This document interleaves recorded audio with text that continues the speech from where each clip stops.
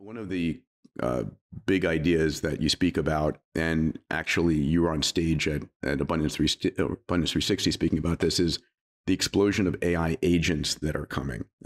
This concept of the AI Atlantis.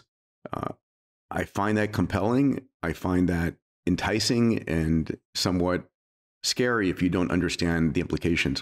What does that all mean? What are these billions of AI agents and AI Atlantis? Yeah, I think AI Atlantis was coined by Nat Friedman on stage, Yeah. former CEO of GitHub, when we had that panel together, Peter. And we've discovered this new continent. And the best way to think about these AIs is they're like interns, they're like grads. We keep treating them like they should be professors or PhDs, but they're just in the early stages of coming out of high school. These supercomputers are high schools, right? But there's 100 billion of them.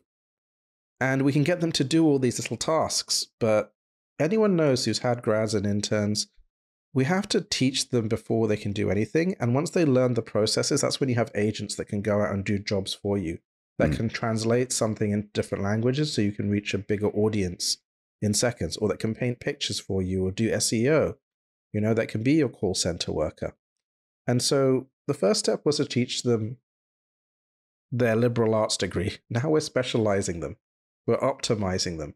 And the cost, I think OpenAI just showed that the cost of GPT-3 originally versus their latest version, GPT-4, has dropped 1,000 times.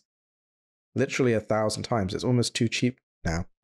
So we have this new continent, and all these workers are coming that can do jobs as reasonably as any graduate. What does that mean for your personal life, your company, your country? Well, it's simple economics. There's a massive amount of supply of intelligence and capability and rule following coming, because these don't sleep. All they need to be fed is a few flops of, compute and electricity. How would your life change if you had a really good group of graduates? And then they will only get smarter. They'll only get better at following ingredients. And soon they'll have physical bodies as well. When you look at Optimus, when you look at Unitree and the other robotics companies coming. How far are we away from having competence there, and how will we see that develop? I think that we're not far at all. We just had to get to a certain level of performance on the base models of the base degrees. So again, I think the best way to think about these are liberal arts graduates. They've had a diverse education because we've literally shown them the whole internet, right? These are the trillions of words that go into the GPTs, or the billions of images that go into the image models, or hundreds of millions of songs. And now we're specializing them. And these are the workflows that we see. Because when I started as a programmer 3 years ago,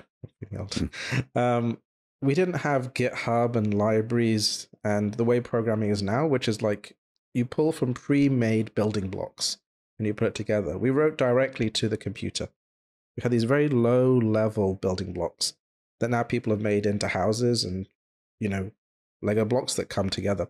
Similar it's with AI. We had to go to a certain level of performance of the base models. And now people are chaining the base models together in repeated processes. They're integrating it with lookups for databases. They're learning from how people are experiencing things. If you compare ChatGPT now to ChatGPT a year ago, well, it's just 2 years old now, right? There's a massive difference because it's learned from how people have used it. And they're actually paying people for specialist use cases